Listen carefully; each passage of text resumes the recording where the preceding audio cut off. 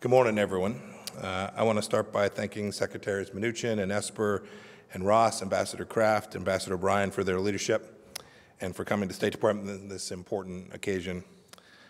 I was at the White House last week for the Abraham Accords, a great step forward towards peace in the Middle East, and today I'm proud to announce how the Trump administration is taking even more action to further that same goal and protect the American people.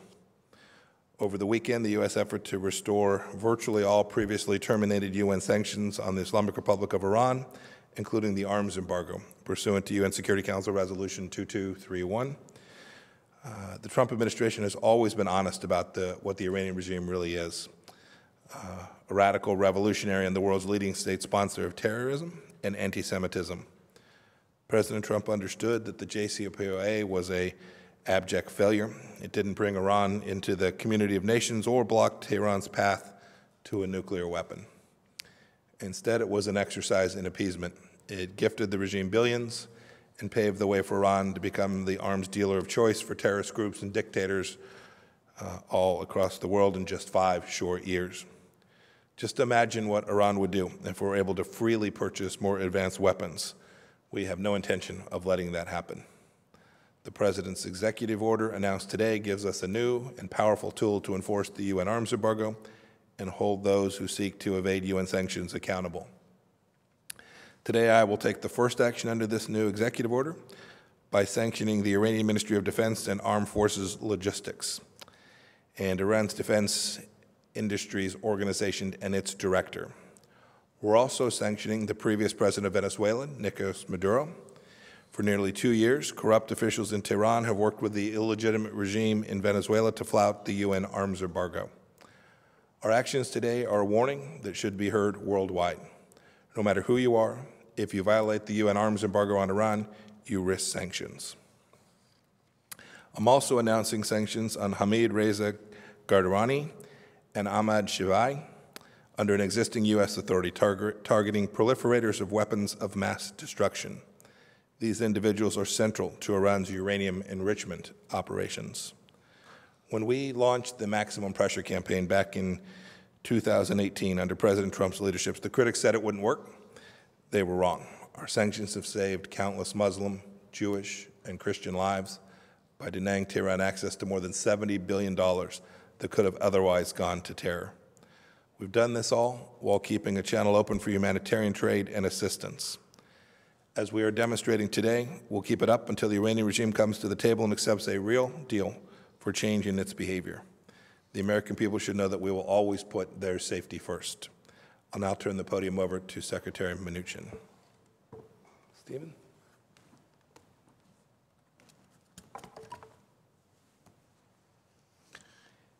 Thank you, Secretary Pompeo. It's a pleasure to be here with you at the State Department. The administration will not allow Iran to endanger the rest of the world with a fresh supply of ballistic missiles and conventional arms.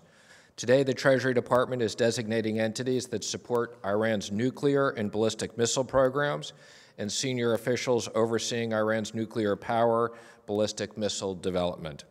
A number of our targets today are affiliated with the Atomic Energy Organization of Iran, which has operational and regulatory control over the nuclear program and bears responsibility for nuclear research and development. 3 of the deputy directors have been sanctioned today, as well as 3 entities subordinate to AEOI that are active components of Iran's civil nuclear program.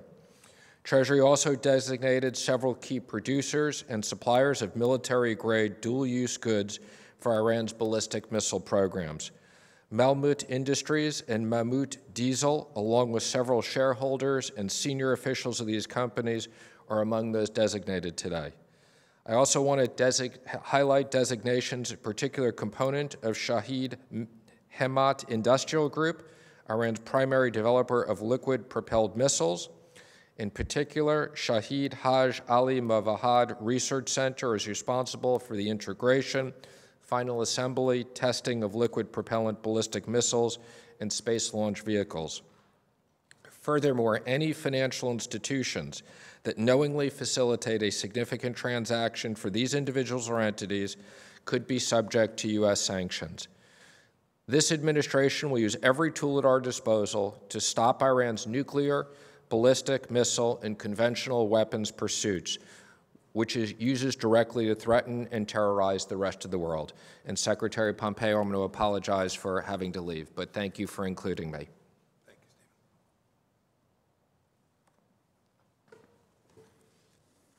Stephen.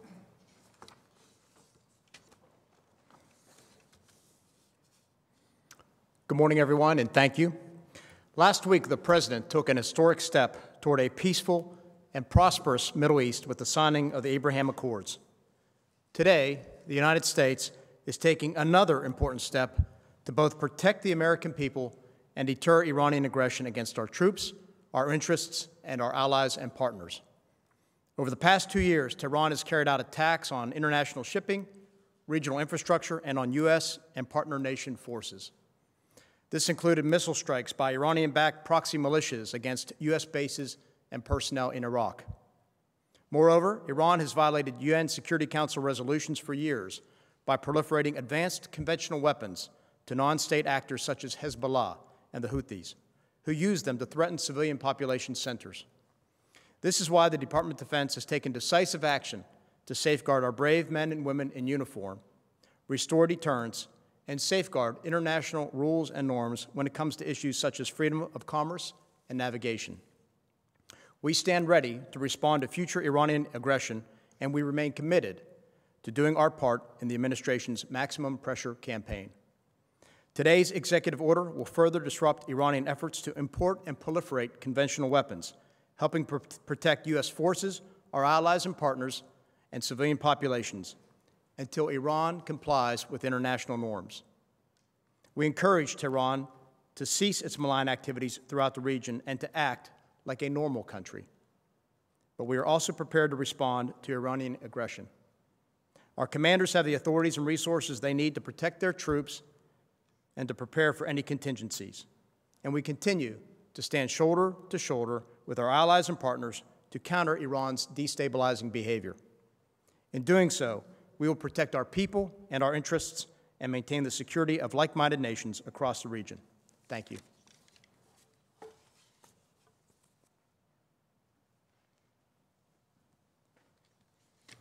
Good morning. I'm grateful for the President's commitment to ending Iran's nuclear, ballistic missile, and conventional weapons undertakings that threaten and terrorize the rest of the world. Today, U.S. Department of Commerce is adding 5 Iranian scientists to the entity list for enabling or assisting Iran's nuclear development program. The individuals added to the list are Ahmed Nozad Golik, Benam Poramanidi, Humaid Supadri, Moji Drupa Furadi Gonso, Siad Juvad Ahmadi. Por Ahmadi Philippidad and Gonju are associated with Iran's JHL laboratory, the Atomic Energy Organization of Iran, involved in nuclear activities and designated by the United States Security Council, by the UN Security Council in Resolution 1803 on Iran's nuclear program. Porumadi has pursued sensitive equipment and materials for AEOI using deceptive practices and obfuscation. Gonju has worked with overseas Iranian procurement agents to acquire sensitive nuclear-related items, including Western goods. He also traveled overseas for training and sought information in support of AEOI technical questions. Golik is associated with an AEOI subsidiary that implements various projects in the nuclear field. He has worked with overseas Iranian agents to procure sensitive items, including those that can be used in spent nuclear fuel reprocessing. Ahmadi is an AEOI employee who has traveled overseas for nuclear-related meetings. As listed entities, These persons are subject to additional licensing requirements for exports, for re-exports, and in-country transfers per our Export Administration regulations. These 5 individuals played a critical role in Iran's nuclear weapons development program and continue to work for the Iranian regime. Iran must comply with its nuclear safeguard obligations and immediately cooperate with the international community. The Department of Commerce stands beside President Trump in his commitment to preventing Iran from ever acquiring a nuclear weapon.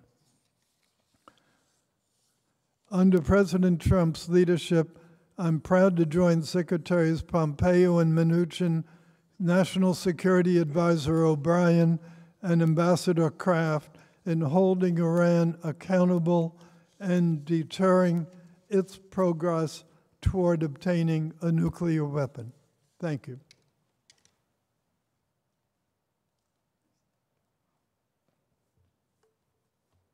Good morning.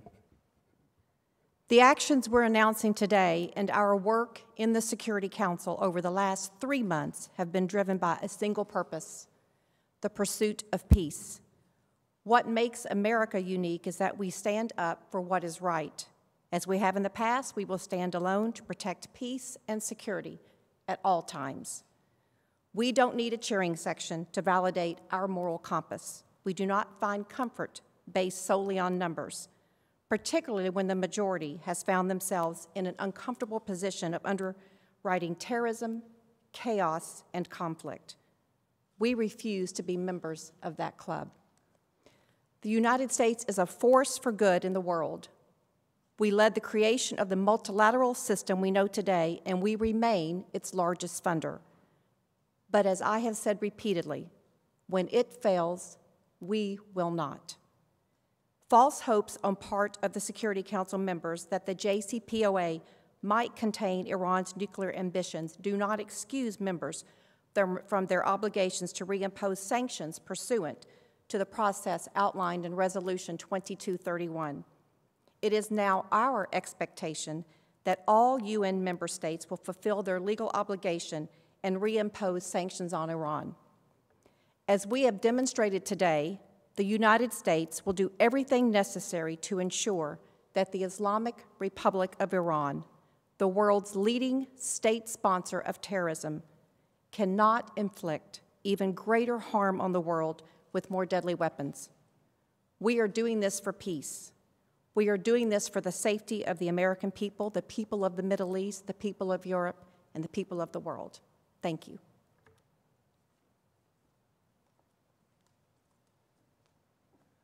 Good morning. Thank you, Secretary Pompeo, Secretary Esper, Secretary Ross, Ambassador Kraft.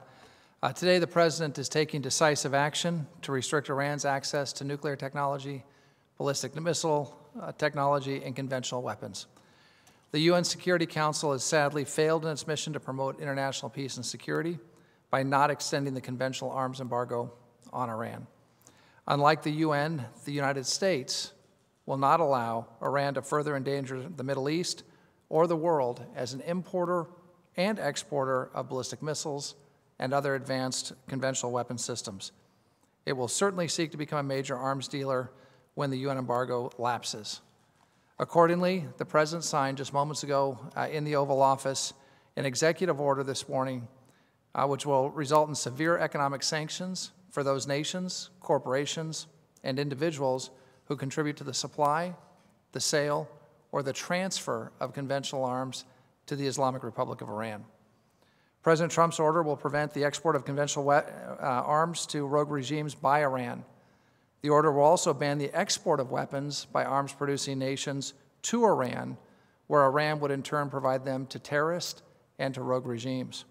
Simply put, the United States cannot stand idly by while Iran destabilizes the region and beyond through the purchase and sale of advanced conventional weapons.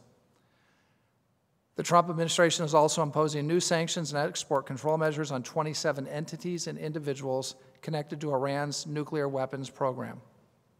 Finally, the United States has restored previously suspended UN sanctions on Iran. When the United States entered into the failed Iran nuclear deal, the Obama administration told the American people that the United States would always have the right to restore UN sanctions on Iran, even without the approval of other nations. That provision was key to obtaining the United States approval for the JCPOA. President Trump is now exercising our rights to protect America and our allies. The Iranian regime has repeatedly lied about its nuclear weapons program, its archive, and denied access to international inspectors. Today's actions send a clear message to the Iranian regime that such conduct will not be tolerated. The United States is also sending an unmistakable message to the international community, those who appease and enable in Iran, that they must at long last turn away from Iran's malign activities. Rather than waste resources chasing after a nuclear bomb or regional hegemony, the Iranian regime should provide the Iranian people with what they want and with what they deserve, a thriving and prosperous Iran. After decades of division and conflicts, a new dawn has arisen in the Middle East. The Abraham Accords signed at the White House last week represent the most significant step toward peace in the Middle East in over 25 years. Iran should use this moment in history. They should forswear terror, hegemony, end the pursuit of nuclear weapons, and put away old grievances. Iran should join its neighbors who are embracing a better future based on progress, shared interest, and shared goals. The President has made it clear that if Iran is willing to choose the path of peace, America will walk beside it. Thank you very much. Okay, we have time for a few questions. Rich Edson. Get the mic behind you, Rich. Thank you very much.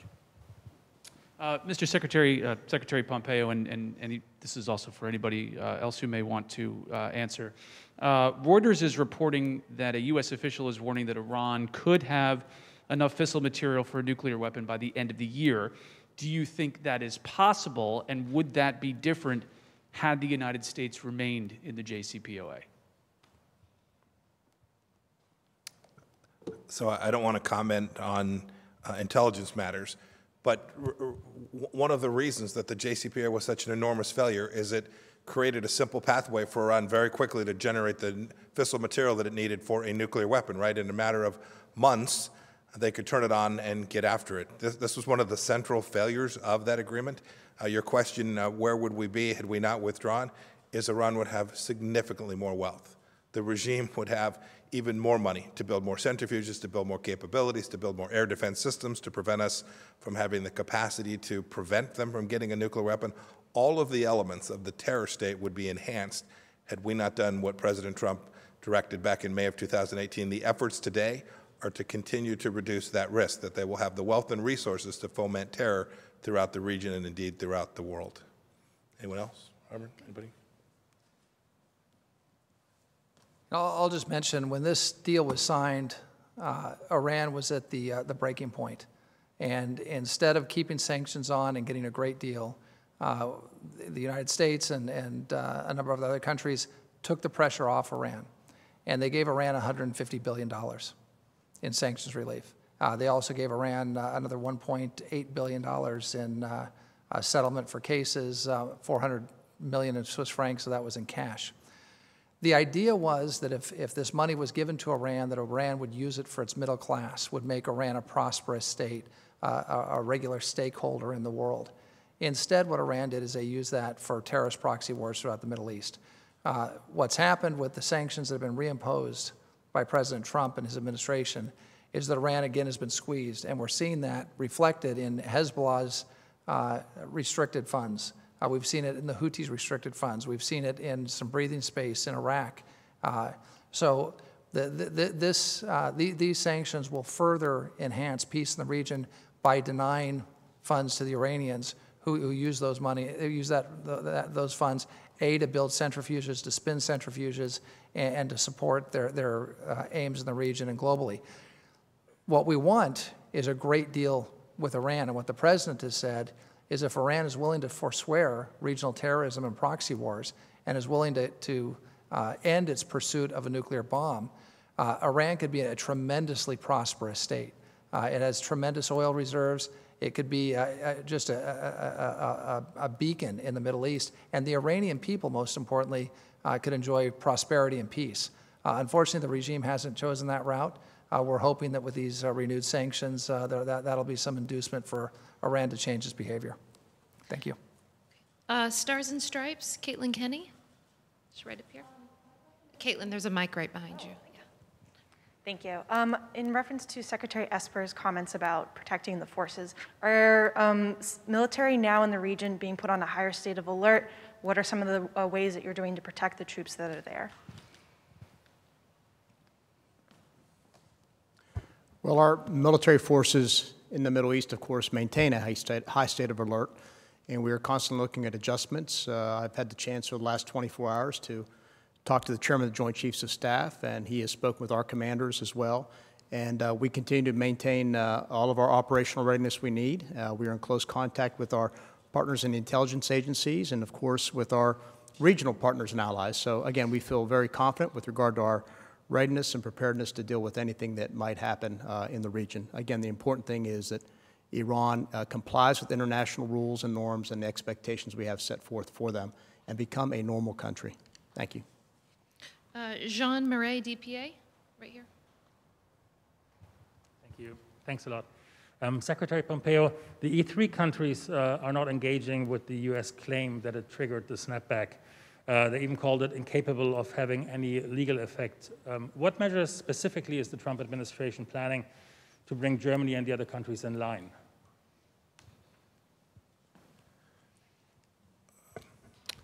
So 2 things. First, the country that's isolated today is not the United States, but rather Iran.